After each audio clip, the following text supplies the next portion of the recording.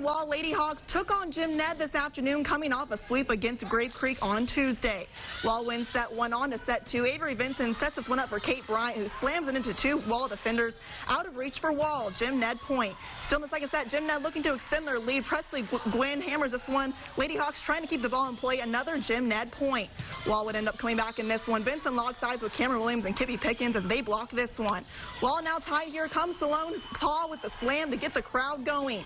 The Wall Lady Hawks go on to sweep Jim Ned in our 6-3A district champs.